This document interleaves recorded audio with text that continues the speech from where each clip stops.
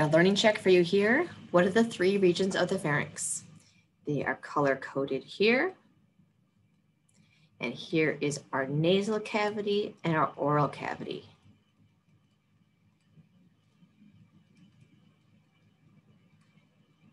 Three regions of our pharynx are the nasopharynx, up by the nasal cavity, the oropharynx, which is adjacent to the end of the oral cavity, and then the laryngopharynx,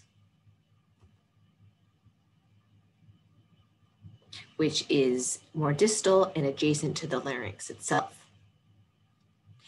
So which of these are common with the respiratory system? They are these two right here. However, because they're also where food passes through, they are going to be our stratified squamous epithelium. Nasopharynx is going to be our pseudostratified, part of only the respiratory system. So again, oral cavity, ingestion, mechanical breakdown, some chemical breakdown, add saliva, loosen it up, swallow, that's going to push into this oropharynx. This is where food is going to go. So we've got oral cavity, oropharynx, laryngopharynx.